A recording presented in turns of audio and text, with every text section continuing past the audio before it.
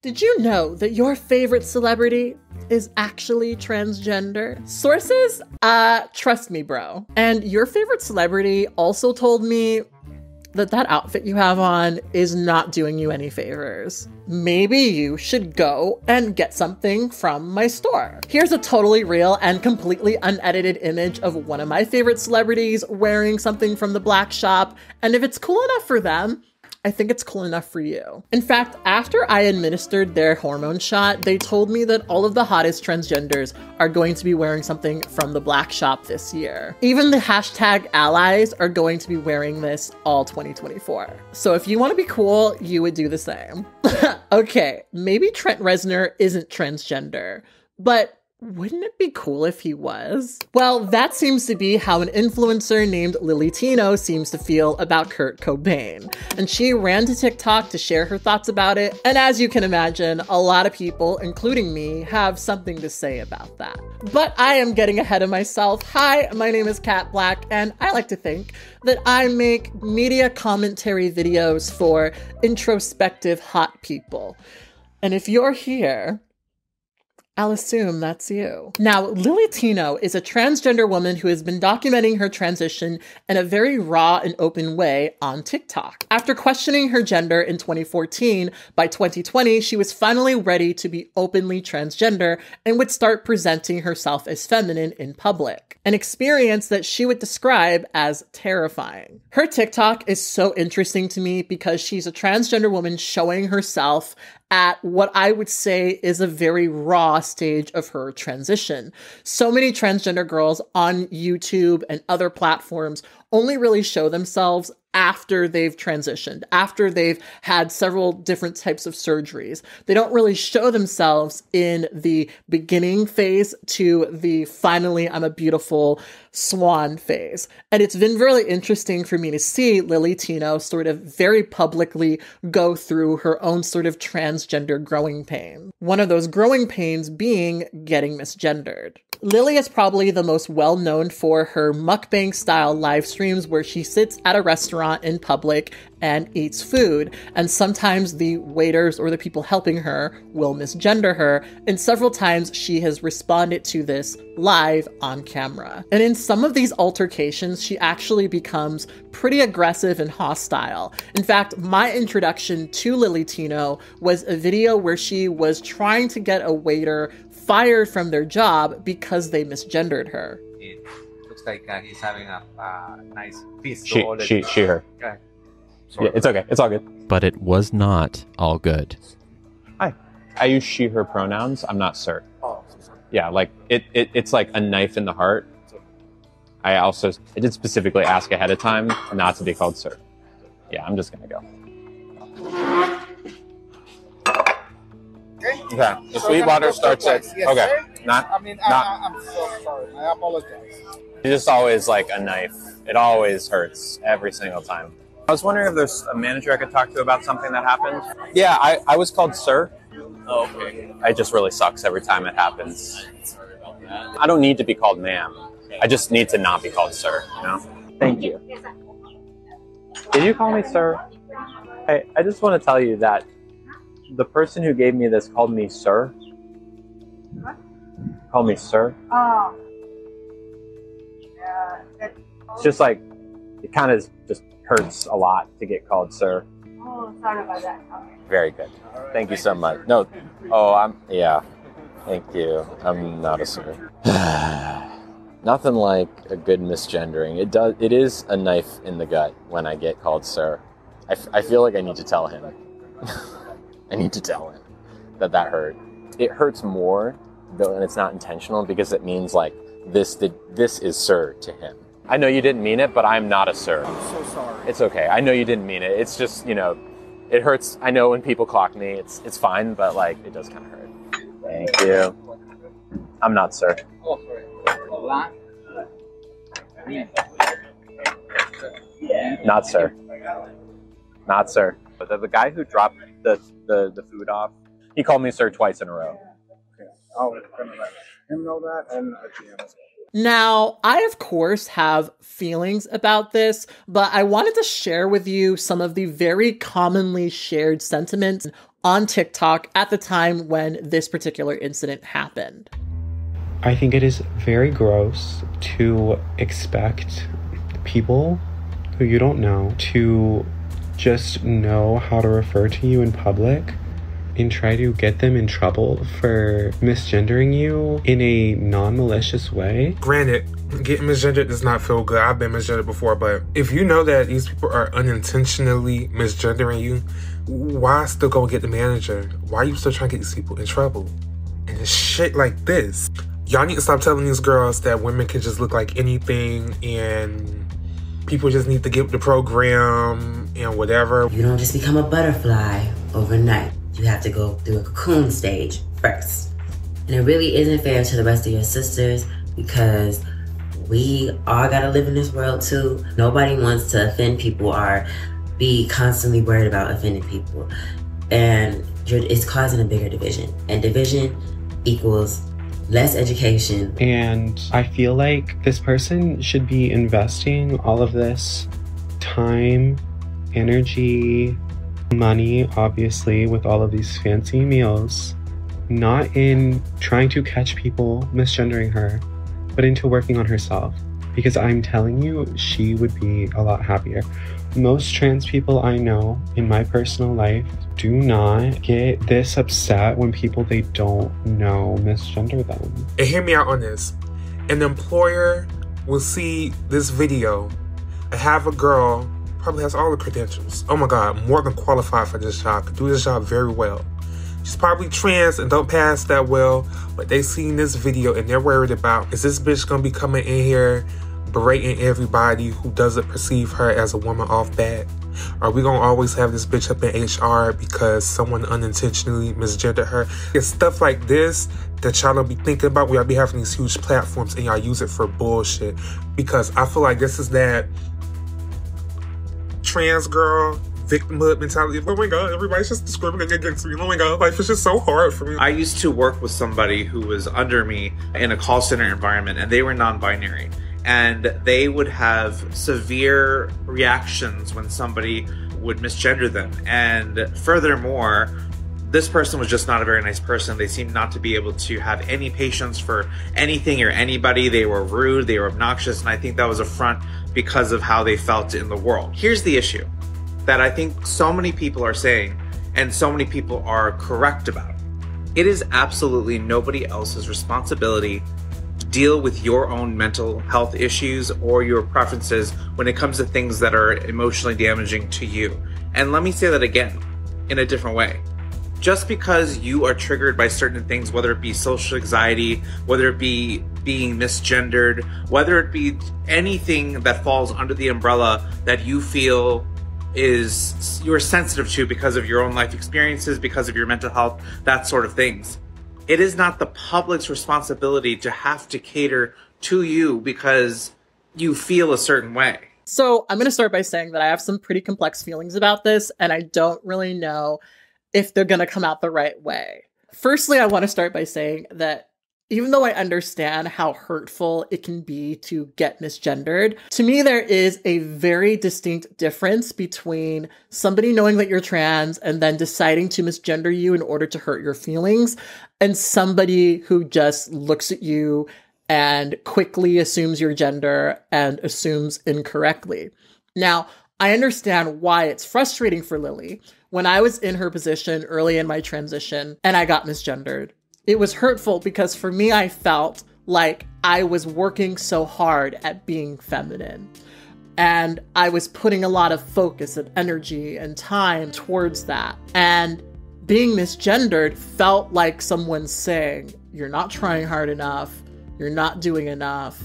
And it felt hurtful in a way where it almost hurts more when you know they don't mean to do it on purpose. I think that that's probably maybe why it was hurtful to Lily. But I do think that for Lily, it is her responsibility to take the emotion she feels in that moment and not translate it into a false binary, a false dichotomy, where the only way that this person could have possibly misgendered you was because they were trying to hurt your feelings or be transphobic. If they were misgendering purposefully, I think that is more than a good reason to try to get somebody fired.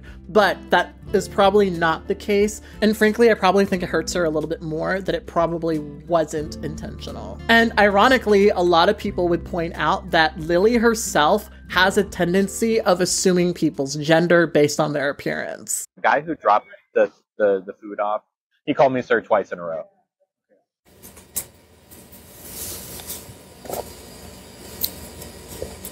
The guy who dropped my food off, he called me sir.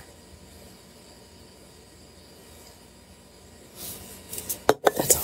To me, it makes a lot of sense for Lily Tino to be early in her trans life and also very, very sensitive around being misgendered. She's still in a place where going out dressed femininely is very, very daunting to her. And getting misgendered is like a reminder that she's not quite doing it well enough. A lot of times when Lily gets misgendered, she will point at the fact that she's wearing feminine clothing as a reason why she, of course, should not be misgendered. She's wearing pink. Obviously, she goes by she, her pronouns. I think most of us understand that a lot of people are going to assume gender based on appearance. And I think that when you're transgender, that becomes incredibly clear.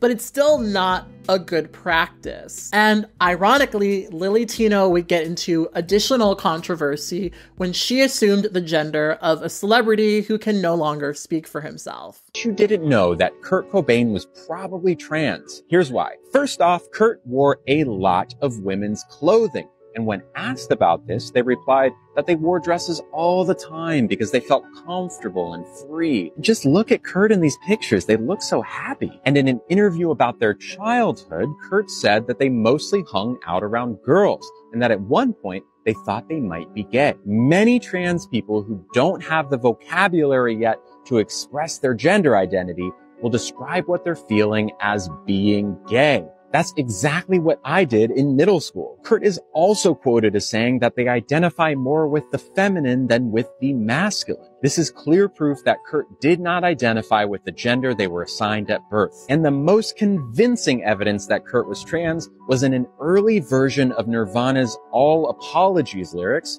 where Kurt wrote, "Let me grow some." That is clear-cut gender dysphoria. And of course, Kurt will never be able to tell us themselves, but the evidence makes it pretty obvious they were trans. That might be why Kurt's no longer with us. Maybe Kurt knew that we weren't ready. Now, as you can imagine, this video caused a ton of controversy on all corners of the internet from people who were really frustrated with the fact that Lily Tino was assuming Kurt Cobain's gender based purely on what he said and his occasional habit of wearing feminine clothing. And they had a lot to say about Lily Tino's blatant hypocrisy when it comes to assuming gender. You make countless videos about how it's not okay to assume one's gender, but now we're okay with assuming someone had gender dysphoria who's no longer here with us? Interesting. Was discharged under Don't Ask, Don't Tell in the 90s. I very much know the 90s movement. There was a lot of global movement. There was a lot of things that were happening where people were saying, hey, we've got all this stuff going in the atmosphere that's not good. We should probably stop doing that. Labor movements. There was a lot of people who were working too many hours for too little pay, and they were putting a stop to it. Unions were booming. There was a lot of people coming out saying, hey, I'm gay too, because there was a lot of gay rights movements, not just gay rights, but LGBTQIA community as a whole were standing up and fighting. And with all of these movements happening, there was a new type of music that hit the scene.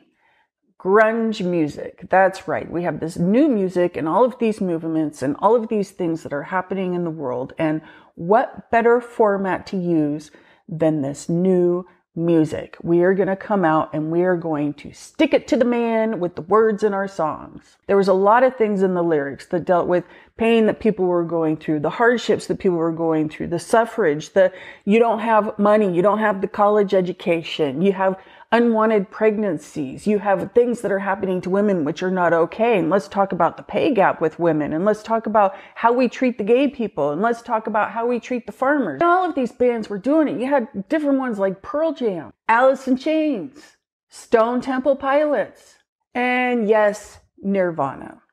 With everything that I have just armed you with, all of the knowledge in your head to see what kind of a world that they were living in, what kind of music that they were trying to put out there, and the message that they were trying to convey, do you think for a second that Kurt Cobain was putting on a dress because he wanted to change his gender? Or do you think he was doing it because he was saying, fuck society, we can do what we want to do? Because the entire message of the grunge movement was, fuck society, we can do what we want to do. And I'm not going to be sorry about this last part, but the creator who is stating, oh, let me tell you about this person's gender, is the person who comes in and makes anger content, baiting people to misgender them so they can put it on their platform to get views. And now you're going to talk about Kurt Cobain in this way, that you don't like people that talk about you. So the call is coming from inside the house. I think the conversation around whether or not Kurt Cobain is transgender is an interesting one for a few reasons. Sitting down to work on this video, the most simplistic thing I wanted to say is that I thought it was really inappropriate for Lily Tino to sit down and say that Kurt Cobain was verifiably a transgender woman. I just didn't really think that that was appropriate, especially because he's not alive to say that himself. At the same time, looking at Kurt Cobain's life, it's pretty easy to figure out why so many people would look at Kurt Cobain and perceive that there might have been a possibility that he was a transgender woman. But I think as we look at that evidence, we have to ask ourselves some other questions about some of the dichotomies that we buy into about gender. Kurt Cobain clearly felt very alienated by the sort of macho image that was often associated with rock stars. In fact, he had a really hard time identifying with the popular rock music at the time because of its misogyny. For so many years, I just couldn't understand why, although I listened to Aerosmith and Led Zeppelin, and I really did enjoy, and I still do enjoy some of the melodies that they've written, some of the songs, but they're definitely lacking something.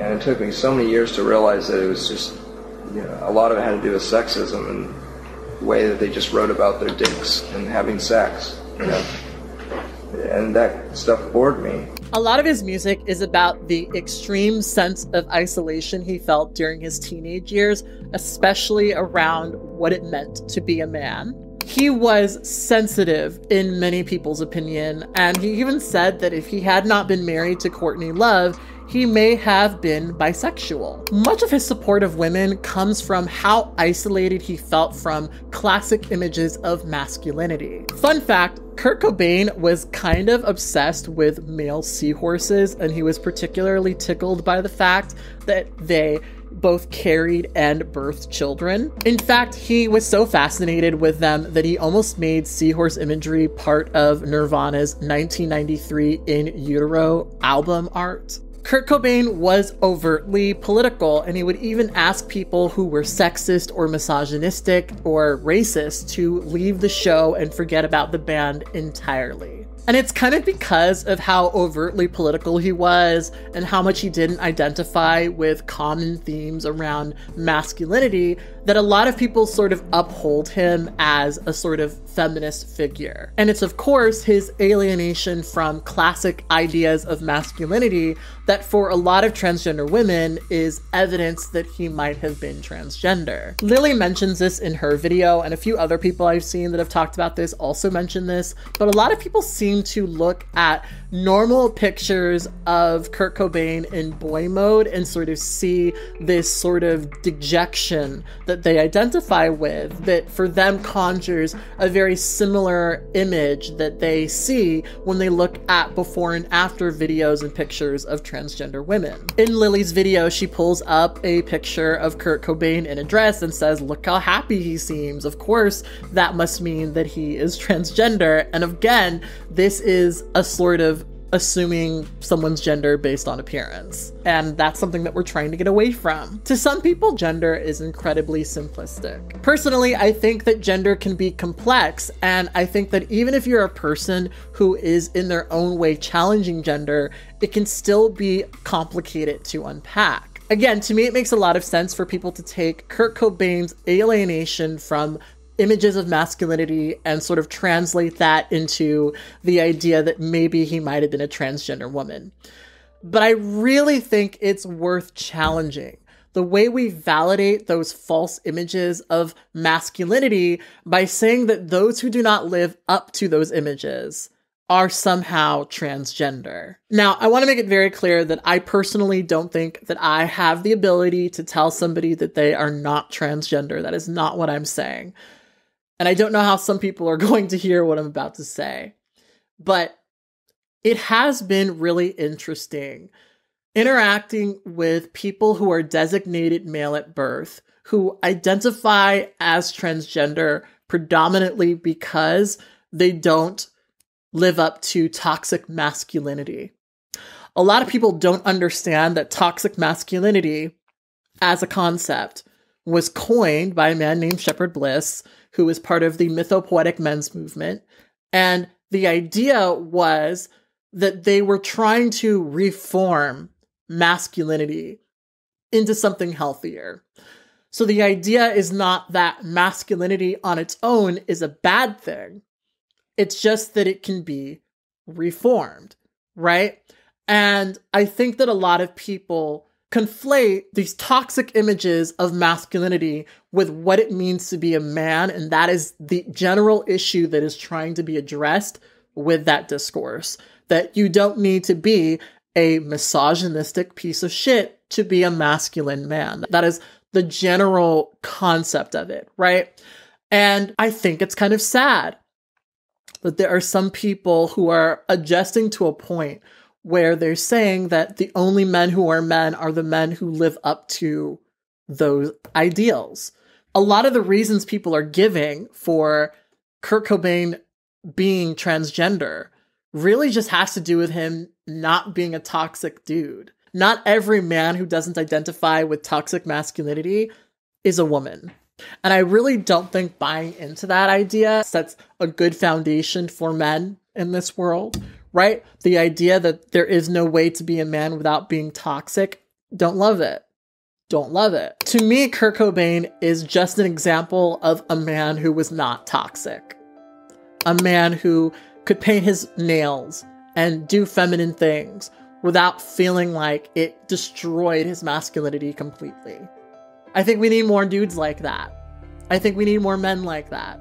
When I was looking into this, I was reading some posts from some transgender people, and I read several that were something along the lines of, I can't imagine a cis man saying the things that Kurt Cobain said. And my question for people who say that is, why? Why is it so hard for you to believe that a man could not hate women? Why is it so hard for you to believe that a man could enjoy feminine things, right? Why? Seriously, why? Shouldn't more men feel resentment towards the plight that women are put into? Shouldn't that be what we want? We shouldn't be essentializing this. And also, personally, stuff like this is really confusing for me because I'm not a woman because I'm feminine, right? Like, I don't define myself as a woman because I'm feminine and because I like to wear makeup. That's really strange to me, in my opinion. I am a woman because I simply am a woman. I'm a transgender woman, and all the things that come on top of that, my gender expression, whatever, that's in addition to my womanhood, not because of. I think that there is a pretty massive difference between not identifying with the gender that you were assigned at birth and not identifying with the narrative assigned to the gender that you were assigned at birth. And I think that there are a lot of people who simply don't identify with the narrative. And if they were able to exist in their gender absent of that narrative, I think they might be more comfortable. I think more people should question if their thinking is reinforcing a different but just as hurtful binary. People are very upset about the Kurt Cobain video. I know. I stand by the video. I made it because it is something that I was thinking about a lot. And yeah. So a lot of the criticism is that, oh, Kurt Cobain is disrespectful, right? There's nothing disrespectful about it. I think it would be pretty cool if Kurt Cobain was trans, because, you know, we assume that people are cis every single day. There's nothing bad about that. Also, nothing bad about assuming people are trans. There's really a lot of people are attaching a value judgment to the idea of being trans when there isn't one. The intent of the video was to recontextualize or maybe offer an alternate reading of someone who is no longer with us, and maybe why they're no longer with us, or a part about them that might add extra interesting context to who they are or were. The fact that they are deceased is the only reason I made that video, because it would not be respectful to speculate on a living person's gender, because then that can lead to like real life consequences of someone either getting outed or, you know, what have you. But Kurt Cobain's gone. They are no longer with us. It's not hurting anyone to speculate at all. So if you think that it's disrespectful, I'd ask you to look inside and say, why is it disrespectful? Would it be such a bad thing if Kurt were trans? Is it possible that Kurt Cobain was trans? Absolutely. But in all honesty, my question for people who feel this way is, what would be the real purpose and use of saying that? Aside from it being kind of cool that Kurt Cobain might have shared an identity with you, what would be the real purpose of saying that? And I think what gets me about this is that in death, transgender people are constantly having to deal with the opposite happening, right? Where someone lived their lives as a transgender woman and then their family disagreed with their gender and gave them a burial that made them comfortable where they degendered them. And to me, this is really not much better. Why do you need to define this person as a transgender woman? I understand that a lot of transgender women have the experience of living their life presenting one way and not being able to identify a certain way. But I don't necessarily think that it's helpful to project that onto somebody who probably was not a transgender woman. There's just no use to it. It's kind of disrespectful to the memory that a lot of people have of him. It just, to me, doesn't really have a lot of use. Like, if I passed away and people tried to say that I identified with a gender that I very obviously did not identify with throughout my life, I would do more than just call the manager. I would haunt y'all for life. For life. Yeah, I do think that some of the response that Lily Tino got reeks of trans misogyny. I also think that she's wrong. And I also think that it's really not okay to come and say that someone was a different gender because of how you identify with their story. I think that Kurt Cobain challenged gender in his own way, but cis men should still be allowed to do that without being defined as transgender. Transgender people are not the only group of people who deal with extreme isolation and subsequent substance abuse and suicide. You know, these are all things that more than just transgender people experience. And while I know that there's a reason people identify so much with his story, I do think it's worth backing away from that and thinking, is this appropriate? And I really don't think it's ever appropriate to define somebody's gender after they've passed away. On that note, I think that's all I had to say about this particular topic. I am so curious to hear from my audience. Do you think that Kurt Cobain is transgender? Do you think that it's okay to project transness on people post-death? Really, really curious to know what you guys have to say about that. Right now, you are seeing some names on the screen. These are my $20 Patreon members. Several of these people have supported me for quite some time throughout my career, and I really, really appreciate them. You can join my Patreon to get exclusive content where I talk about my process on YouTube and so much more. On that note, I will see you guys next time, and I want you to always remember and to never forget that you are beautiful and you are loved. Bye.